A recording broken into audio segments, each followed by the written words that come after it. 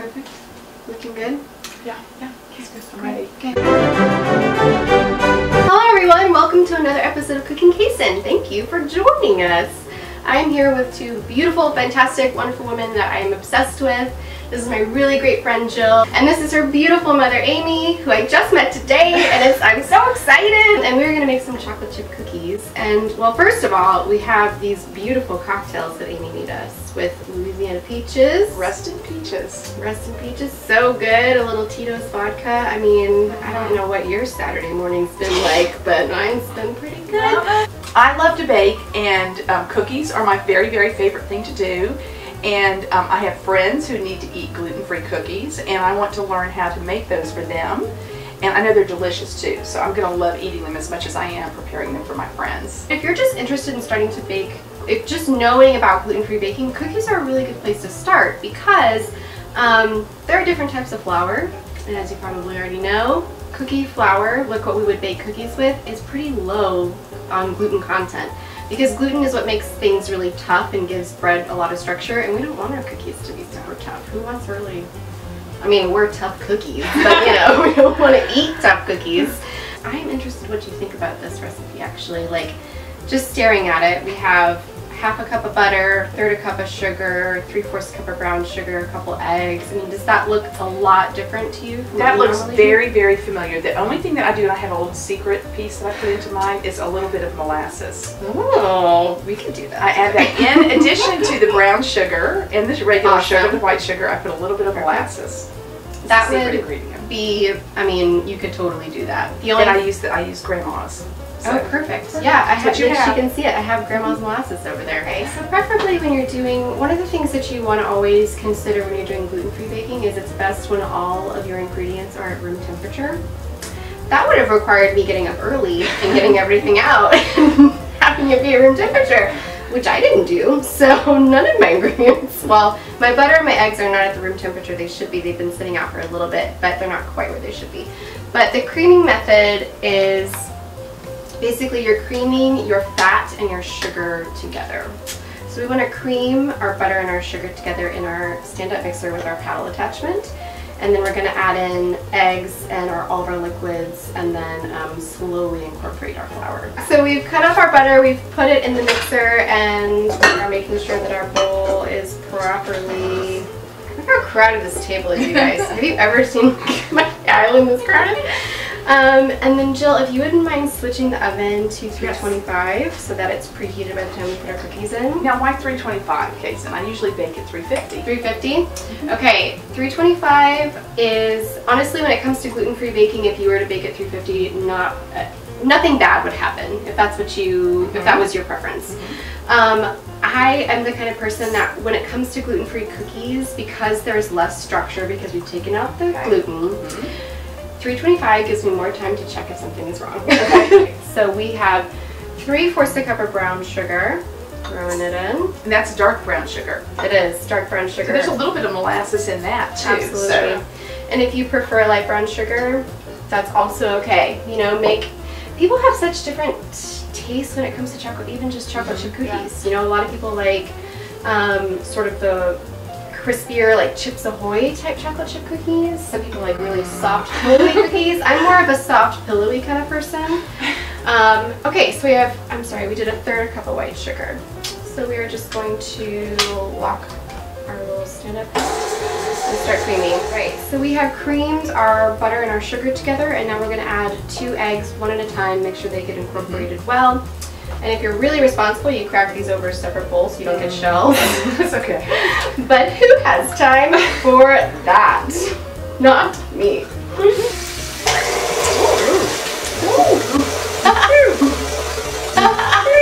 So we've incorporated our eggs. I know I said incorporate them one at a time, but I'm with these beautiful women, and I'm forgetting what I'm supposed to do. Drinking. We're just doing a peach fuzz. And we're drinking tequila. The peach fuzz. Actually, it's vodka. Oh, it's vodka. We're drinking Tito's vodka. It looks beautiful. It is beautiful. I was just going to say that about it. There's nothing better than butter and sugar, you know? We're aerating it a little bit, so it's getting the sugar, the brown sugar is getting a little bit lighter. See, I never do that, Casen. I'm learning a lot. Oh, no? I never put it up higher. I put it up a little bit higher so that the egg whites get nice and fluffy. I never thought to do that. I've learned something already. As we know, egg yolks are fat, egg whites are protein. Protein provides structure, so if we just aerate those egg whites a little bit, that's going to help us because we don't have that structure building help from gluten. So any help we can get. Yep, we have 2 teaspoons of vanilla, and then I'm going to let Amy add her molasses because that is her special deal. And again, if you're responsible, you measure this out over something else. Yeah. Are we responsible? No. It's just vanilla. If it was salt, that might be different. Living on the edge. We're drinking vodka at, guys, it's 12. It's noon. Okay. And this just kind of gives it, the brown sugar helps, but the molasses just does something it's worth it. It really is. You'll see. I can already smell the molasses and it smells good. Oh, it's good. It smells so good. And we're going to mix our dry ingredients together before we start incorporating them. Make sure your baking soda is gluten-free. You'd be surprised. Gluten is an excellent preservative. So when you are making cookies or baked goods for your gluten-free friends, just double check your ingredients listing and make sure, because gluten finds its way into all sorts of things. So I'm going to add a teaspoon of baking soda to my flour. And same of baking powder. Yep. That's great. And then what else do we need? Some xanthan gum, right? Yes, 1 teaspoon. We don't have any gluten in these cookies, obviously. So we need to create some of that elasticity again. And that is what xanthan gum is for. If you would have just put this in between your fingers with some water, it would get so gummy and so sticky. And you could almost like just take it between your fingers and see the strings between your fingers. Double check that your flour blend that you are using doesn't already have it. But if it doesn't, definitely add a little bit. So we're just doing what, like a half teaspoon? Is this a teaspoon? A full teaspoon? Okay. So we forgot the salt. It's a half teaspoon of salt. Yes. And we've used unsalted butter. Butter? Oh no. Let me put my hand over there because it's perfect. Here we Beautiful. Go. And now what are you And then you're supposed to do this. Throw it over your shoulder. That's what you're supposed to do. Just begin to slowly incorporate this as you are turning your mixer. Is that what you would do? Mm-hmm. Absolutely. Perfect. Do like a splash at a time, let it get mixed, and then continue. What would you do? I do that. I probably do it in about maybe thirds. Maybe I thirds? probably Okay. tend to do that just because the less time you mix it, the more tender your cookies are going to be. So, And it makes sense with what you, because you have gluten cookies, I would. and the That's more right. you mix them, the tougher your gluten gets. So we don't have to worry about that. that's why you can have a cocktail and bake because you don't have to be as worried about messing up. How's it looking to you? It's looking fabulous. Looking good? I love the color. It's kind of caramel. So great. We're doing like a cup and a half of chocolate chips, I think. check. And that, of course, is personal preference too. Yeah, 1.5. Doesn't that dough just look delicious? Oh, yeah. Okay, go ahead, Jill. Okay. Yeah, that color is That's beautiful. gorgeous. Well, I'm very partial to parchment paper, Okay. and for a couple of different reasons. Now, I know it's a little bit wasteful, but I try to use it, through the whole batch. But Yeah. I just like the way, especially if your oven is not just perfect in the way Yes. it bakes. I think it's predictable, and it keeps the cookies from getting too brown on the bottom. And I want it to be pretty evenly cooked. So that's kind of my theory.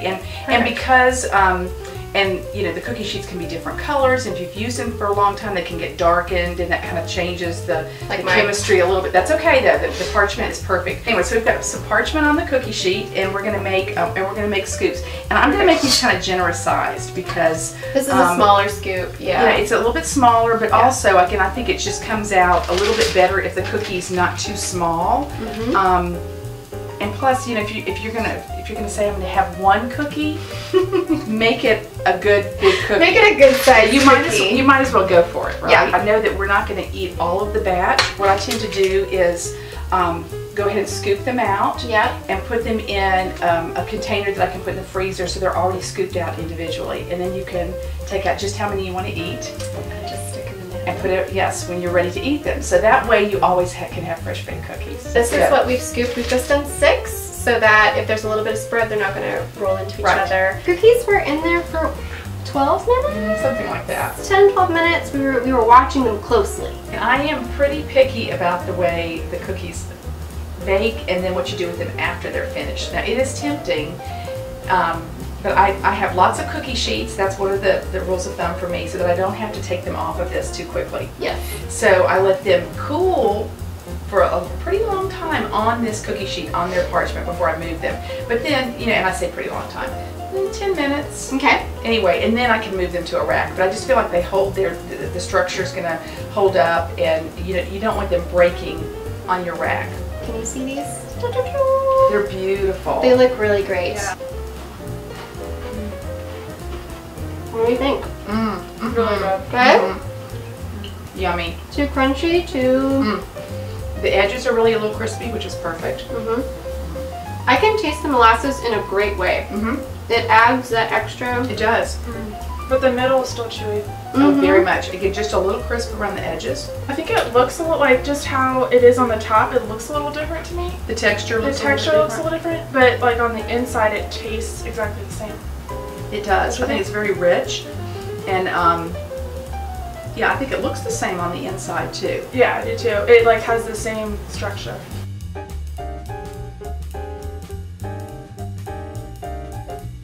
I want to say a really big thank you to Jill and Amy for coming over today. Amy is visiting Jill from Louisiana. This is time out of her vacation with her daughter to come and do this with me, and I'm just so thrilled, and I've had so much fun. I think we've been together for 4 hours just talking and doing this. It's been the best. So thank you guys so much for coming. Day, Casen. I love you. Thank you guys for watching Cooking Casen. If you enjoyed this video, please let me know in the comments below. Give this video a like. Do you like crispy chocolate chip cookies? Do you like pillowy chocolate chip cookies? Thanks for watching, and I will see you guys next time. Bye!